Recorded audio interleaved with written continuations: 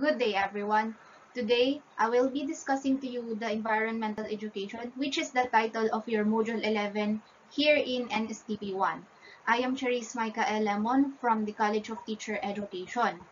Before we start the main lesson, I want us to have first a brief introduction about environmental education. Okay. So here in Module 11, we will discuss or it focuses on environmental education, environmental resources, types of resources, problems and causes of depletion of resources, environmental degradation, pollution, types of pollutants, the 4 R's of waste management, Ecological Solid Waste Management Act of 2000, and different environmental laws. Here are the learning objectives. At the end of this module, students, you are expected to define environmental education, know the different types of resources, know the effect of environmental degradation, give the problem and causes of depletion of resources, identify the types of pollutants, know the basic provision of Ecological Waste Management Act of 2000, and lastly is to give different environmental laws. Education on environmental management. It is important because community development efforts will not be complete without any attempt on it. We have all heard that refrain that our obligation as a society is to leave behind a better world for our children, in a world that will be inherited by our children. So it would be seem that the best way to ensure a better, healthier planet is to equip today's youth with the knowledge and leadership skills to meet tomorrow's environmental challenges. And this requires parents and teachers collaborating and taking an active role in educating the next generation. Our commitment to providing children with an environmental education will help them become environmental citizens that will be thought leaders for tomorrow. So nurturing a respect for nature and all living things is an imperative that both parents and teachers can convey to their children. Parents can do this by supporting and encouraging attitudes at home and at school that emphasize the importance of environmental education. And the people in the community must be taught how to manage their environment so that the community will be a better place to live in. Yes, environmental education promotes a sense of place and connectedness through community involvement. So when a student decides to learn more about the environmental education and how to improve their environment, they reach out to our community experts, donors, volunteers, and local facilities to help them bring the community together to understand and address environmental issues impacting their neighborhood. The aim in environmental education is to mold an environmentally literate and responsible citizenry. Environmental education. It is a process of teaching, learning, and helping people to acquire understanding, skills, and values that make them active and informed citizens for the development and maintenance of the ecological, sustainable, and socially just society. Environmental education connects us to the world around us, teaching us about both natural and built environments. Environmental education raises awareness of issues impacting the environment upon which we all depend, as well as actions we can take to improve and sustain. So whether we bring nature into our classroom or take our students outside to learn or find impromptu teachable moments on a nature walk with their families, environmental education has many benefits for youths, educators, schools, and communities. So let's move on now to the types of resources. First one here is the renewable resources, are those who are essentially inexhaustible, such as the sun, wind, waves, tides, and managed forests. So when we say a renewable resources, this means an energy that is sustainable, something that can run out, such as the sun. Okay, so first one here is the solar energy. It is a sunlight in one's planet most abundant and freely available energy resources. The amount of solar energy that reaches the Earth's surface in an hour is more than the planet's total energy requirements for a full year. Secondly is the wind energy. So wind is a plentiful source of clean energy. The term wind energy and wind power both describe the process by which the wind is used to generate mechanical power or electricity. This mechanical power can be used for specific tasks such as grinding grains or pumping water, or a generator can convert this mechanical power into electricity. So some of the most recent developments are here in the Philippines are the Bangi Wind Farm, Burgos Wind Farm, and Caparaspisan Wind Farm in Ilocos Norte.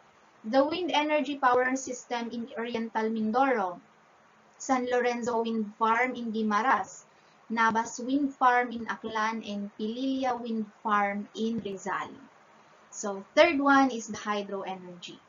As a renewable energy resource, hydropower is one of the most commercially developed.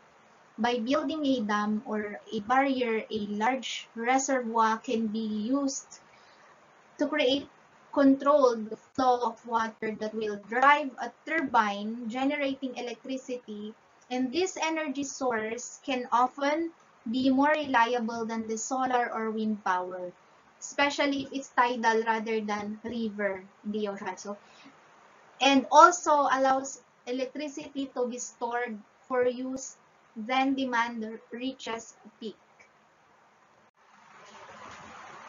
So, class, ito yung itsura ng turbine. Yan. Okay? So, next tayo sa pang-apat, tidal energy. Tidal energy is a renewable energy powered by the natural rise and fall of ocean tides and currents. Some of these technologies include turbines and paddles. So, ito, yung nandito sa flinash ko sa screen class, yan yung example ng turbine. Okay? For most tidal energy generators, turbines are placed in tidal streams. A tidal stream is a fast-flowing body of water created by tides, and a turbine is a machine that takes energy from a flow of fluid. So next one is the geothermal energy. Geothermal energy is a heat within the earth. It is contained in the rocks and fluids beneath the Earth's crust and can be found as far down to the Earth's hot molten rock magma. So, natural na init po ng planeta natin. Okay? So, people can capture geothermal energy through, first, geothermal power plants, which use to heat from deep inside the earth to generate steam to make electricity. So, wells, alam yun, balon, okay, are drilled 1 or 2 miles deep into the earth to pump steam or hot water to the surface, and you're most likely to find one of these power plants in an area that has a lot of hot springs, geysers, or volcanic activity, because these are places where the earth is particularly hot just below the surface. And ganito yung process, class. Okay, so nakikita nyo dyan, okay, dito sa picture number 1, geothermal power plant, there are 2 wells that being drilled, so that is 1 or 2 miles deep. So yan, ang mainit na tubig ay pinapump mula sa ilalim ng lupa sa pamamagitan ng isang balon sa ilalim ng mataas na presyon. And kapag umabot ang tubig sa ibabaw ng presyon, ay nahuhulog na siya ang sanhi ng tubig ay maging singaw. At ang singaw na yan ay umiikot dito sa number 3, yung turbine, okay, na konektado sa isang generator na gumagawa ng kuryente. Tapos, kapag ang singaw ay lumamig na, okay, dahil sa isang cooling tower at umiikli pabalik sa tubig, Yan, ang pinalamig na tubig ay ibobomba ulit dito sa number 4. Yan yung cooling tower. Ibobomba ulit pabalik sa loob ng lupa upang muling simulan yung process. So, uulitin lang din nila kung ano yung ginawa nilang una. Okay? And then, the third one is the biomass energy. This is the conversion of solid fuel made from plant materials into electricity. Although fundamentally, biomass involves burning organic materials to produce electricity. This is not burning wood, and nowadays this is much cleaner and more energy efficient process by converting agricultural, industrial, and domestic waste into solid, liquid, and gas fuel. Biomass generates power at much lower economical and environmental cost. So, tignan natin itong nasa picture number 2. Nakikita natin, ito yung mga biomass sources class. Una dito, agricultural crops and residues. Yung mga napag-alatan ng mga mais and yung mga iba pa, yung mga agricultural crops and residues. And then next one is the sewage, yung mga dumi ng tao, pwede ding dumi ng mga animals or hayop, yan, ginagawa nilang solid. Okay? Tapos, pwede din yung mga municipal solid waste. Ano ba yung mga municipal solid waste? Mamaya matatalakay natin yun. Pero ngayon, bibigyan ko na kayo ng sneak peek. Yung mga municipal solid waste na yan, class, yung mga dumi na usually nahahakot from one community. Yung mga household garbage or waste natin, yan. Okay? Pwede din naman yung mga health center waste, yan, okay? Industrial residues and forestry crops and residues. So, next type of resources is the potentially renewable resources. Are those resources that can last indefinitely without reducing the available supply because this is displaced more rapidly through natural processes that are non-renewable resources. So, itong potentially renewable class can be renewable if we do not consume them faster than they can be replaced. So, ayan, it can be replenished fairly rapidly from hours to several decades, okay, through natural processes. Examples of such potentially renewable resources includes forestries, grassland grasses, wild animals, fresh lake and ocean water, groundwater or yung tubig bukal na sinasabi, fresh air, and fertile soil. The third types of resources is the non-renewable resources. These are referred to as exhaustible resources. So, there are 4 major types of non-renewable resources class. These are oil, natural gas, coal, and nuclear energy. Oil, natural gas, and coal are collectively called fossil fuels. So, fossil fuels were formed within the earth from dead plants and animals over millions of years. Hence the name fossil fuels. So, they are found in the underground layer of rocks and sediments. Pressure and heat work together to transform the plant and animal remains into a crude oil, or also known as petroleum, coal, and natural gas. Okay? So we will proceed now with its problem and causes. So certain problems were not noted in connection with depletion of resources. First one here, possible climate change from global warming. Global warming class is a phenomenon of climate change characterized by general increase in average temperature of the Earth, which modifies the weather balances and ecosystems for a long time.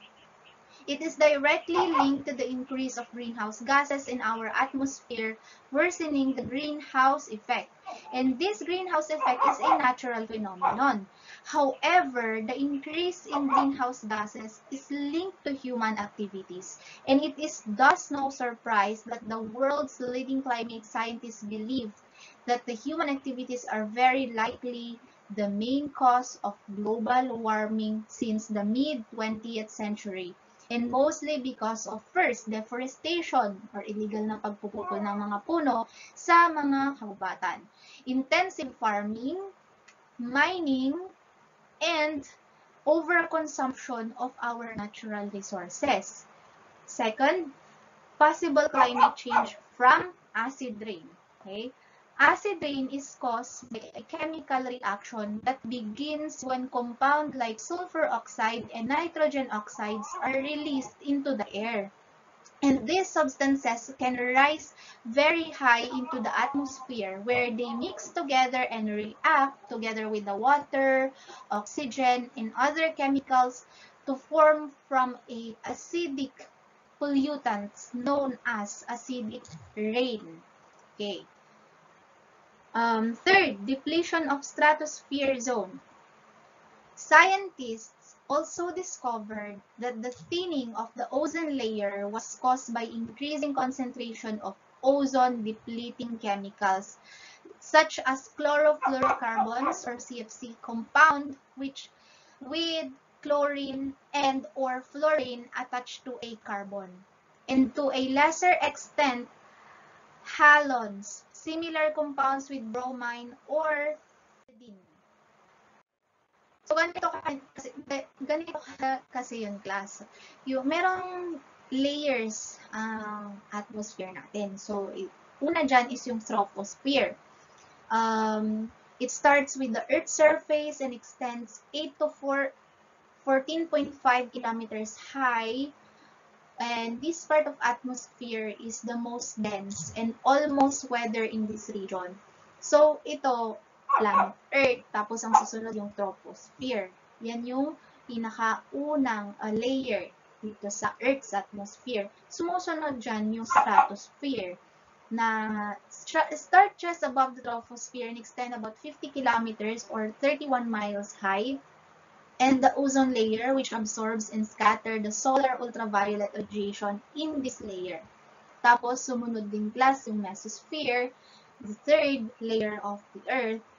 And the mesosphere starts just above the stratosphere and extend to 85 kilometers or 53 miles high, in which meteor burns up in this layer. At saka yung susunod naman is yung thermosphere. Thermosphere starts just above the mesosphere and extends to 600 kilometers or 372 miles high from mesosphere. And aurora and satellites occur in this layer. So, yung mga nakikita nating video na aurora borealis from yung northern lights class na sinatawag nating aurora borealis na nangyayari sa Iceland. So, yan. Usually dyan nang gaganap yung aurora and satellites. Okay, sa last na is yung susunod class is yung ionosphere. Ito yung hindi pinakalas, okay? Second to the last na abundant layer of electrons and ionized atoms and molecules that stretches from about 48 kilometers above the surface to the edge of space at the 965 kilometer overlapping into the mesosphere and thermosphere. And yung last class na layer ng atmosphere natin is yung exosphere. This is the upper limit. And it extends from the top of thermosphere up to 10,000 km or 6,200 miles. So imagine class, kung itong third depletion of stratosphere zone is nangyayari due to human activities din. So talagang mahalagang pag-aralan natin yung environmental education to be aware of what are we doing and what is our activity can contribute to our environment. So, ayan. So, susunod class yung urban air pollution, number 4. 5, non-reliance and pollution precaution. Ayan. And lastly is the exponentially growing depletion of non-renewable minerals and depletion and contamination of groundwater and many more. Let us move on to the 9 root causes of key environmental problems. First one here is poverty. Poverty among people puts stress on the environment, whereas environmental problems cause severe suffering to the poor. And People, whether they are rich or poor, consume water, food, and natural resources in order to remain alive. And all economic activities are directly, indirectly, or remotely based on natural resources. And any pressure on natural resources can cause environmental stress. Environmental damage can prevent people, especially the poor, from having a good hygienic living standards. As poor people rely more directly on the environment than the rich for their survival, they are mostly on the receiving ends of environmental problems. Second is overpopulation. In general, overpopulation growth plays a key role in environmental sustainability, and it can lead to the deforestation, water pollution, and air pollution. These have a negative effect on the environment and also impact on human daily lives. Third one is the overconsumption of resources, especially by the affluent. The fundamental effect of overconsumption is the reduction in the planet's capacity. So excessive unsustainable consumption will exceed long-term carrying capacity of its environment. Ecological overshoot and subsequent resource depletion. Environmental degradation and reduced ecosystem. 4. Resource waste. Waste is not only an environmental problem, but also an economic loss. Okay? The amount of waste we generate closely linked to our consumption and production patterns. The sheer number of products entering the market poses yet another challenge. Demographic changes like an increase in the number of one-person household also affect the amount of waste energy or waste we generate. Okay. So, for example, packaging goods in smaller units. Kasi madami ng tao, overpopulated tayo. In a one household, how many yung person doon? Tapos, ilan tayong nagpo-consume? Siyempre, madami din yung nako-consume natin. And that will lead to the, maapektuhan din yung demand and supply class, in which yung packaging ng foods is magiging smaller. So, hindi lang siya environmental problem, but also an economic loss. Kasi tayong mga consumer, tayong mga bumibili at gumagamit ng mga produktong ito, mas maliit yung nakukuha natin. Kumpara kung hindi sana overpopulated ang mundo ngayon, di sana mas marami per isang tao ang makukonsumo niya na produkto. So, ganun yan, class. And fifth one here, loss of biodiversity through oversimplification of Earth's life support system. Okay, biodiversity is the diversity life on Earth. It is essentially to the healthy functioning of ecosystem. Habitat loss and overexploitation driven by our rapid population growth and unsustainable consumption patterns are the primary causes of biodiversity loss, which is now happening up to 10,000 times faster than 4 million of years before. Okay?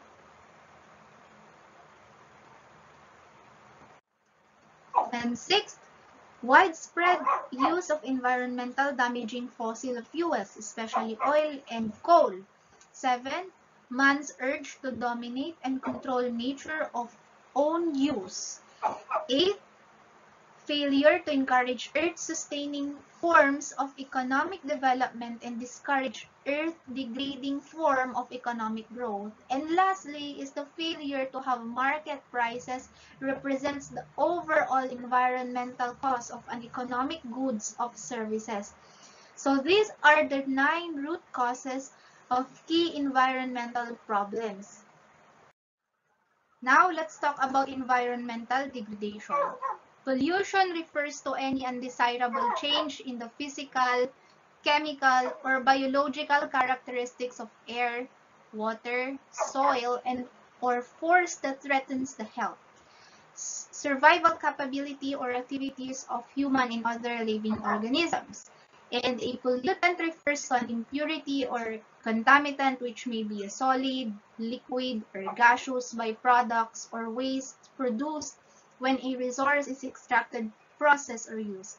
Pollution is the introduction of harmful materials into the environment, and these harmful materials are called pollutants. Pollutants can be natural, such as volcanic ash. They can also be created by human activity, such as trash, throwing a trash, or runoff produced by factories, gaseous, yung mga yan. Pollutants damage the quality of air, water, and land. There are two types of pollution sources. First one here is the point sources. Refer to a single identifiable sources such as the smoke stack or a power plant, the drain pipe of a meat packing plant, or the exhaust pipe on an automobile. So when we say point source pollution, it is very easy to identify. As the name suggests, it comes from a single place.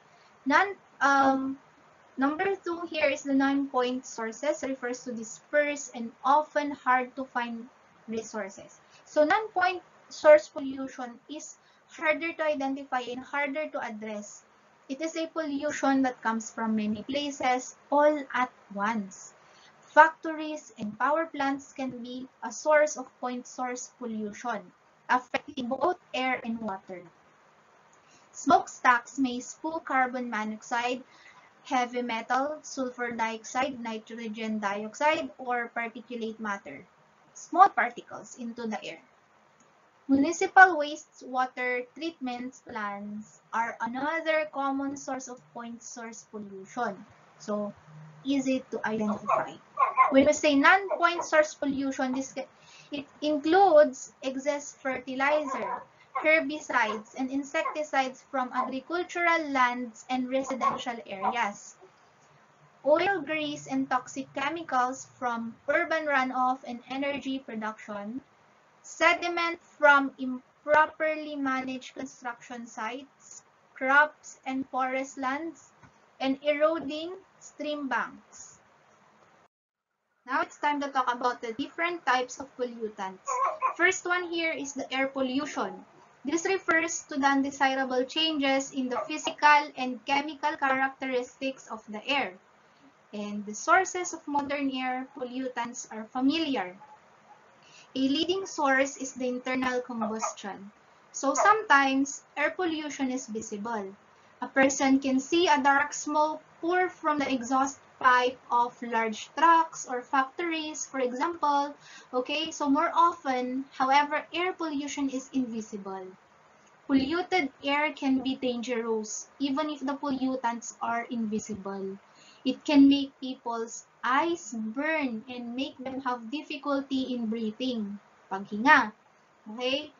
Tapos, it can also increase the risk of lung cancer. Okay. Natural disaster can also cause air pollution to increase quickly. Ano yung mga natural disasters na yun, ma'am? Okay, first example here. When a volcano erupts, they eject volcanic ashes and gases into the atmosphere, which is very dangerous sa health ng isang tao. Volcanic ash can discolor the sky for even months. An example of this is the eruption of Taal volcano in Batangas, Philippines on January 12, 2020. It was a phreatomagmatic eruption from its main crater that spewed ashes across Calabarzon, Metro Manila, and some parts of Central Luzon and Ilocos region, resulting in the suspension of classes, work, schedules, and flights in the area. And the Philippine Institute of Volcanology and Seismology, or PhilVox, subsequently issued an alert level 4 in indicating that hazardous explosive eruption is possible within hours to days. So, yan klaseng balita no, na marami ang lilikas din. Kasi nga, kung hindi sila malilikas, maapektuhan yung kanilang kalusugan. Lalo na yung mga malapit lang sa Taal Volcano, yung mga naninirahan doon. So, by January 26, PhilVox observed an inconsistent but decreasing volcanic activity in Taal, and prompting the agency to downgrade its warning to alert level 3. It was until February 14 when the Philwalks finally decided to downgrade the volcano's warning to alert level 2 due to its degrading volcanic activity. Okay, sorry class. Dapat talaga volcano yun, pero na-mispronounce ko volcanics daw. Pero volcano talaga yung class ha. Okay. Para naman matawa din kayo.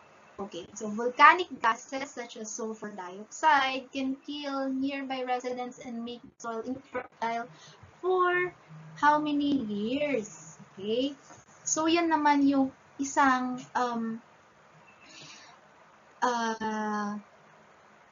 napaka-dangerous na effect ng natural disaster sa ating air.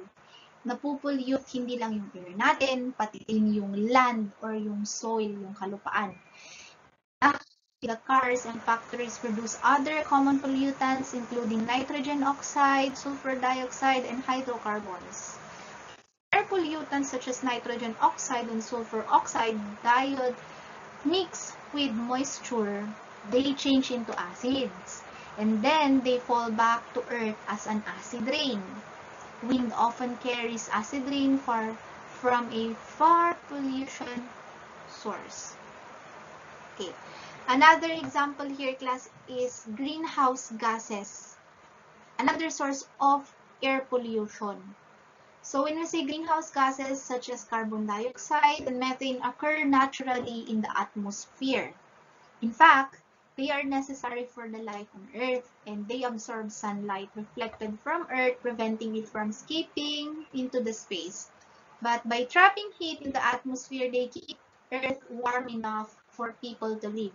And this is called the greenhouse effect. Pero nasabi ko din ata kanina na due to human activity, yung greenhouse effect is na i-increase pa dahil sa mga ozone depletion chemicals na yung concentration masyadong mataas yung mga ginagamit ng tao. Kaya naapektuhan yung atmosphere natin. Yan. Human activities such as burning fossil fuels and destroying forests have increased the amount of greenhouse effect. Ito yung mga activities na sinasabi ko, class. Burning fossil fuels, tapos destroying forests such as illegal logging. So, yan. Nakakapagdagdag sa greenhouse effect. Nakakapagdagdag ng amount sa greenhouse gases sa ating atmosphere. Second types of pollutants is water pollution. And this is the change in water quality which causes an adverse effect in the beneficial use of the water. It occurs when water contains more harmful bacteria and poisonous chemicals than it can naturally get rid of. Some polluted water looks muddy.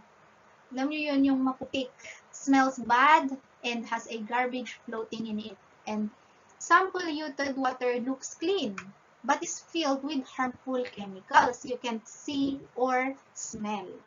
So, polluted water is unsafe for drinking and swimming. Hindi po safe inumin at pagswimmingan dahil maaring mag-cause din yan ng skin cancer, skin diseases, okay? Sometimes, polluted water harms people indirectly. They get sick because the fish that live in polluted water are unsafe to eat. They have too many pollutants in their flesh. So, hindi lamang tao yung naaapektuhan ng class. Pag sinabi nating water pollution, hindi lamang sa inuming pantubig natin at kapag sa swimming or pagliliguan, kundi pati na rin yung mga marine creatures, such as yung mga fish, pati sila apektado din. Kasi kung ano yung nasa water, yun naman basically yung kinakain nila. And yung mga pollutants na yun nag-stay sa katawan nila. Siyempre, itong mga kinakain nating isda, indirectly, naapektuhan din yung kalusugan natin. Kasi meron na din silang nakain na pollutants. Okay? Another example of water pollutions are mining and drilling. And also contribute to water pollution like acid mine drainage or yung AMD. It is a major contributor to pollution of rivers and streams near coal mines. Another example is the oil spill. Next is buried chemical waste, can also pollute water supplies. Sewage that has not been properly treated as a common sources of water pollution. Plus tong sewage, no, ito yung parang imbakan, yung mga tubig, yung mga dumi ng isang komunidad. Diyan nila tinatapon lahat. So, ayan. Improper treatment of a common source pollution, sewage.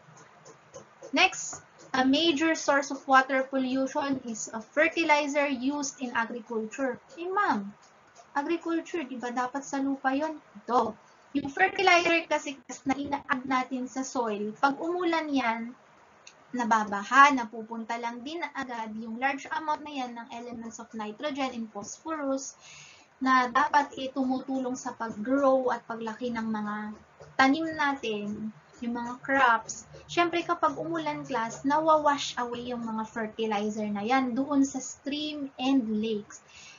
Another cause of water pollution. And there are nitrogen phosphorus that causes cyanobacteria to form in harmful algal blooms. And another last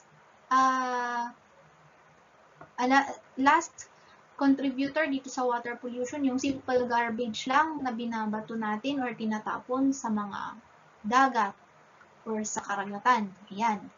Kahit yung simple garbage.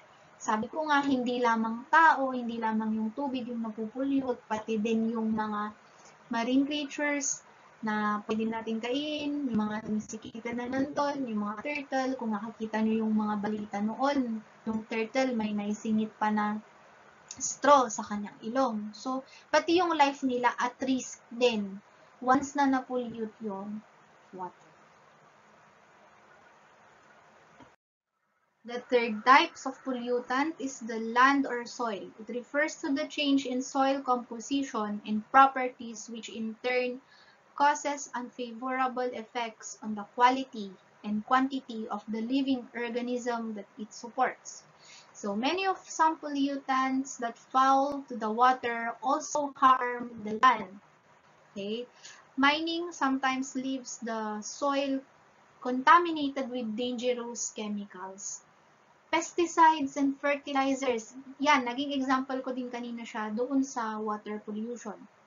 So, parehas lang kung anong nakakapag-pollute sa land, ganun din sa water. So, fertilizers from agricultural fields are blown by the wind or either naiwawash away through the rain. They can harm plants, animals, and sometimes people, tayong mga tao. Some fruits and vegetables absorb the pesticide that help them grow. When people consume the fruits and vegetables, the pesticides enter our bodies and some pesticides can cause cancer and other diseases. Kaya nga, maaari tayong magtaka na ang mga tao noon, raw, yung mga kinakain nila, wala pang fertilizer noon. Pero ngayon, nakapag-invento ang mga tao ng fertilizer, pangtulong para sa pagpalaki, paglabo ng mga tanim. Pero mas madami ding mga sakit or diseases ang na-discover. Dahil yan sa effect ng mga ito. Pero noon, yung sa unang panahon, makikita mo, mas mahaba pa yung span ng life nila. Okay?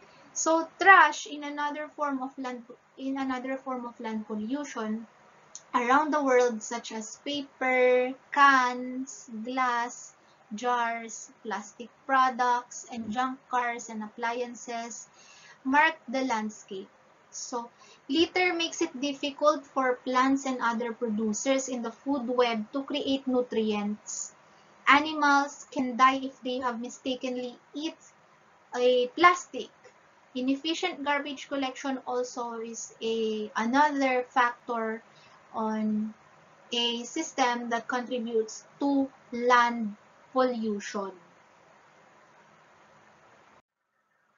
Here are some other forms of disposal. First one here is the open dumping. Okay? Solid waste is compacted and dumped On a dump site, open dumps are discouraged or illegal in any urban areas. Open dumping is prohibited, class. An open dumping is defined as a land disposal site at which solid waste are disposed in a manner that does not protect the environment and are susceptible to open burning and are exposed to the elements, vectors, and even the scavengers, as you can see here in the picture or dito sa screen, class. Okay. Many scavengers get here because of yung isang root cause kanina, overpopulation tsaka poverty. So, dito sila nangangalakal, pero hindi rin safe yan sa kalusugan ng tao. Kaya nga illegal, class, prohibited to. Open dumping can include solid waste disposal facilities or practices that pose a reasonable probability of adverse effects on health of the environment. So, naghalo-halo na dyan lahat ng solid na waste natin, mga plastic bags, mga plastic wrapper, bottle of water, yung mga bottle ng iba-ibang produkto, yung mga dishwashing liquid, and many more. So, dyan, sa open dumping, dyan tinatapon lahat. Pero prohibited yan, class, ha? Prohibited. Second is the sanitary landfill. Solid waste is compacted and buried in a huge open pit. Garbage is buried in landfills, and sometimes communities produce so much garbage that their landfills are filling up. Umaapaw na, class. And they are running out of place to dump their trash. So, a massive landfill near Quezon City, Philippines was the site of land pollution tragedy in the year 2000. Okay? Hundreds of people lives in the slopes of Quezon City landfill. These people made their living from recycling and selling items found in the landfill or scavenging. Simply term scavenging. Pupulot ng mga basura pagbebenta sa mga junk shop. However, the landfill was not secure. Okay? Heavy rains caused a trash landslide, killing many people Okay? In the year 2000 yan. So, it's not safe. Lalo na kapag na-fill out or na-fill up na lahat dun sa landfill, nag-uumapaw yan. Kagaya ngayon, panahon ng mga sakuna, yan, mga bagyo. Siyempre, hindi lang ikaw na malapit na naninirahan sa sanitary landfill na yan ang maaapektuhan. Pati yung mga nasa susunod pang komunidad, sa mga kapitbahay ng komunidad pa ninyo, maapektuhan din. Babalik din yung mga basura na tinapon nila.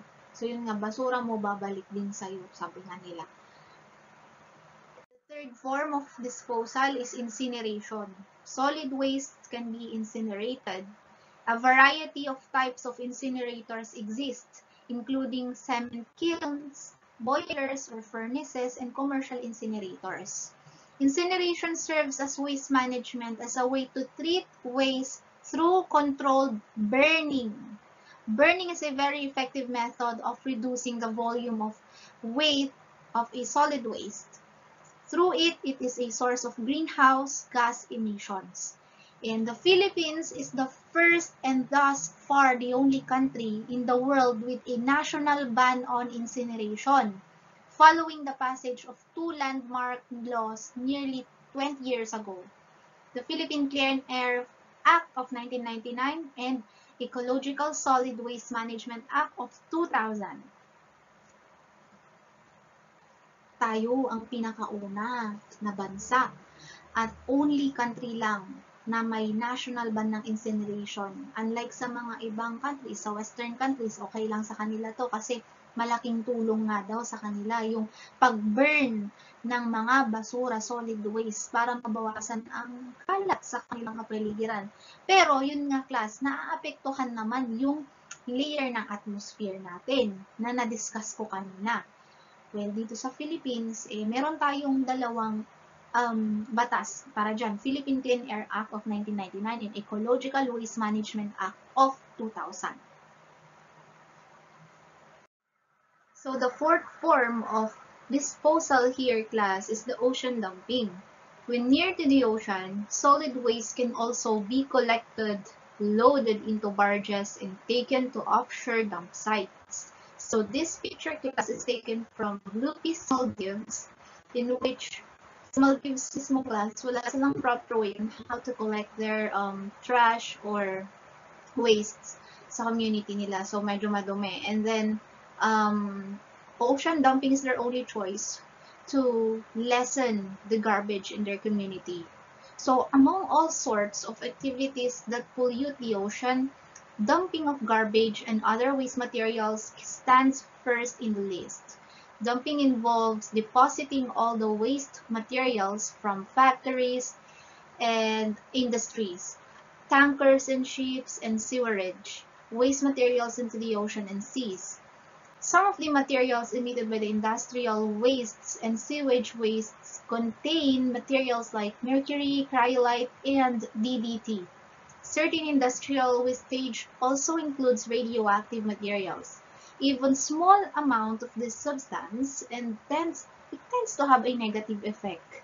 Okay, the scale and of the magnitude of the ocean dumping are not just a vast effect, but are so huge that our entire civilization could be wiped out with an intensity of careless dumping. So kung hindi natin iingatan ang mga karagatan natin at patuloy lang gagawin ito, ang pagtatapon ng mga basura, talagang mawa-wipe out tayo ng minsanan ang sambayanan class.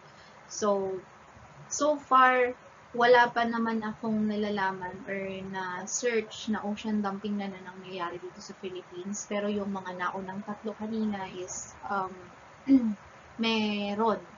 Okay, so Quezon City is yung sanitary landfill. Okay, tsaka may mga bago ulit. May mga development ulit, bagong programa or bagong project na ginagawa as a sanitary landfill. So, ayan, class.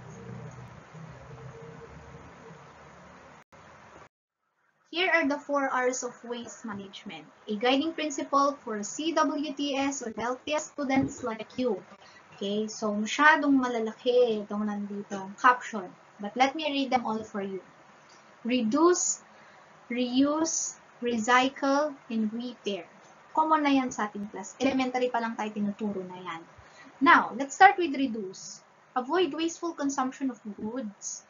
Reuse. Whenever practicable, reuse useful items instead of throwing them away immediately. Recycle. The process of sorting out and using this waste into something beneficial. And repair, have items repaired to make them functional and reusable. Yes. Okay, so good waste management follows the 4 R's, which is the reuse, reduce, recycle, and repair, as well as avoiding illegal dumping and littering. So do you know that the 4 R's can help us to find better ways to manage our litter? Okay, you can reduce by cutting down the amount of litter you produce. Try to buy products in bulk and that are made from recyclable materials and use canvas bags instead of plastic packets. Ito class, datas na natin to sa binalonan, diba? No more plastic bags. Ban na yan, nakaban na ang plastic bags. So, ang ginagamit ng mga, even sa mga grocery store or sa bayan is yung paper bag. Pwede yun class, or pwede din namang eco bag. Pwede din naman kung may bayong kayo, pwede yun. Mas matibay pa nga na paglagyan ng mga pinapalengke natin. Kahit basa yung pinalengke mo, pwede doon. Hindi mapupunit. Unlike sa paper bag kasi. And unlike naman sa eco bag, kasi pag eco bag, syempre colored yan, mamamansyahan. So, yun lang naman yung advantage ng pag-use natin ng canvas bag or yung bayong na tinatawag. Another, you can reuse by finding ways to use things again that you would normally throw away.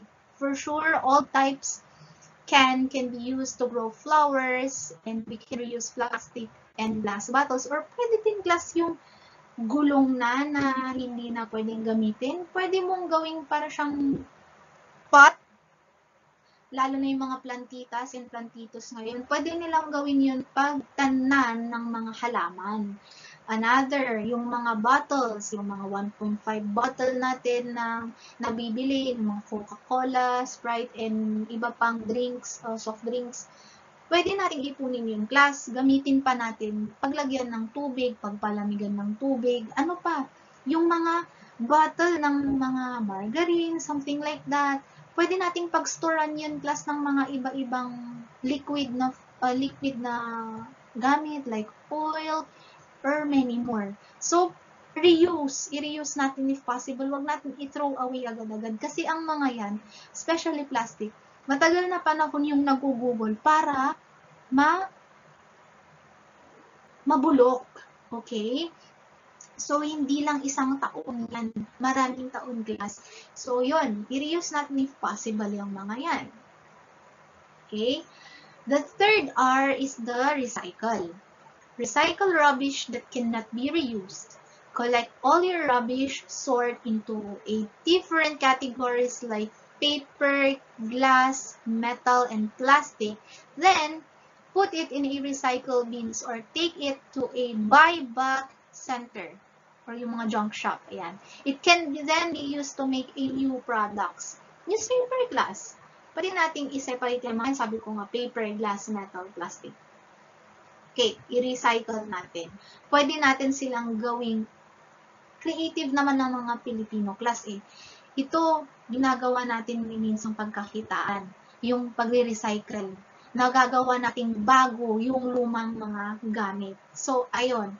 It takes creativity of one person lang class eh to help our environment.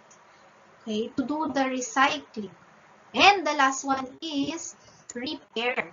Okay, kapag naman nakita mo na usable pa yung pagkain, huwag mo itatapon agad-agad, huwag mo itatapon agad sa ilog or what. For example, yung television, porket may 5 taon na sa'yo at hindi na nag-on, nagtotopak-topak or nasisira na, sira na nga. Find a way to repair that. Ipa-repair mo pa. Pwede pang pakinabangan yan. Okay? Huwag tapon agad-agad. Find ways on how to make them functional again. Okay? So that is the 4 R's of waste management. So let's talk about Republic Act number 9003 or the Ecological Solid Waste Management Act of 2000. This law which primarily governs waste management in the Philippines. And one of its declared policies is to ensure the proper segregation, collection, transport, storage, treatment, and disposal of solid waste through the formulation and adoption of the best environmental practice in ecological waste management, excluding incineration. Here are the causes of solid waste. Basahin ko muna isa-isa. Then, i-discuss ko later on. We have the domestic, industrial, agriculture, commercial, and municipal. Okay, so let's start with domestic waste. Domestic waste has become one of the most significant causes of severe damage to the rural environment because of the large amounts of waste discharge and improper disposal. Second is, pagsamahin na natin class, yung commercial and industrial waste. Organizations are likely to produce waste, paper, food waste, and packaging materials. Yan, yung mga ginagamit ng mga famous na mga food chain, yung mga Jollibee, something like that. Or yung mga binibili natin sa store na mga biscuits. So yan, yung packaging materials nila. Commercial and industrial wastes, yung mga yan. The types of industrial waste generated includes cafeteria garbage, dirt and gravel, masonry and concrete, scrap metals, trash, oil, solvent chemicals, weed grass, and trees, even wood and scrap lumber, and similar wastes. Let's talk about agricultural waste naman. So, these are generated by activities pertaining to agriculture and livestock, such as containers of fertilizers, pesticides, feeds, remnants, and harvest and manure. And lastly, is more commonly known as trash or garbage. It consists of everyday items we use and then we throw away, such as the product packaging, grass, clippings, furnitures, clothing, bottles, food scraps, newspapers, appliances, paint, and even batteries. This comes from our home, schools, hospitals, and businesses. Punishable acts under RA 9003. Okay, or it is an act for an ecological solid waste management program, creating the necessary institutional mechanisms and incentives, declaring acts prohibited and providing penalties, appropriating funds, therefore, and for other purposes. So, dumping waste. Domestic waste includes household objects, commercial waste, industrial waste, non-hazardous waste. We also have hospital waste. Hospital instruments. Ayan, this includes yung mga gloves, face mask, ano pa, yung mga needles and syringes. Pathological specimens, most commonly are blood, urine, saliva, sputum, feces, semen, and other body fluids, as well as yung mga tissues kapag yung mga naooperahan, yung mga nakukuha nilang tissues. Syringe, patient's diapers. So, punishable yung mga yan kapag dinump nila tong mga waste, whether sa isang sanitary landfill, open dumping, or sa ocean dumping. And we also have the last one here, agricultural waste, such as vegetables and fruits, yung mga crops residues. And we have 3 different environmental laws class. First one here is the green laws, terrestrial laws. Those that deals with protection, conservation, utilization, and development of forests, other land-based natural resources, and wildlife. Green is the color used since land and forests are generally supposed to be green. Land-based wildlife is also considered the forest as their habitat. Thus, they are included under green law. Next, blue laws or marine and aquatic resource law refers to law which deals with the protection, conservation, and utilization of waters, marine life, and aquatic resources. This encompasses both inland waters such as rivers, lakes, streams, and seas, and the ocean, whether part of our country's territory or not. And the last different environmental law is the Brown laws or area laws. Refer to the law and rules which deals with pollution control and the regulation of activities which could affect the environment. Okay? So, okay. Hazardous and toxic waste and chemicals included dito. Solid waste management and rules on the conduct of environmental impact assessment. So we have an act for this Brown law, such as the Commonwealth Act number 141, the Public Land Act, and we also have Republic Act number 6657, Comprehensive Agrarian Reform Law of 1988, and the last one is the Republic Act number 7160, the Local Government Code.